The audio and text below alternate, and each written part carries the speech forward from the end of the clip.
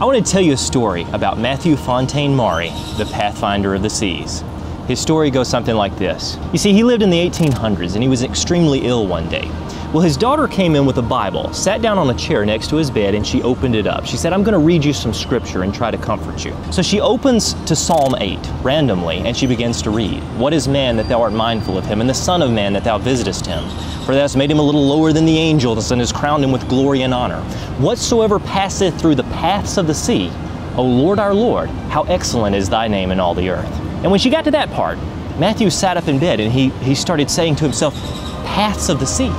Paths of the sea." He said, if I ever get out of this bed, I'm going to figure out what it means by paths of the sea. And that's what he did.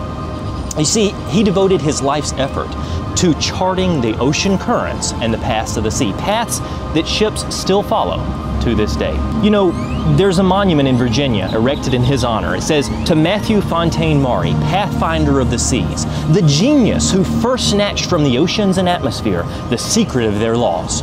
His inspiration? Holy Writ, or I might say, the Bible knows best." I'm David Rives. Truly, the heavens declare the glory of God. Like what you're seeing? Want more?